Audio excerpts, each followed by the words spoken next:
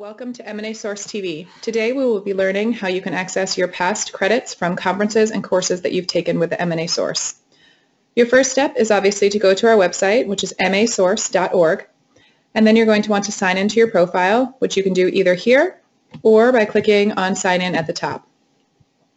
You type in your username and your password and click Sign In. And from here, in this box on the side, you'll go to Manage Profile and scroll down to Professional Development, which is right here. And you'll click on that. And this is where you'll find a list of all of your credits. So you can see right here I've got 10 credits from a transaction submittal back in 2015. You can see that it expires in 5 years from when it was submitted, so on October 7th in 2020.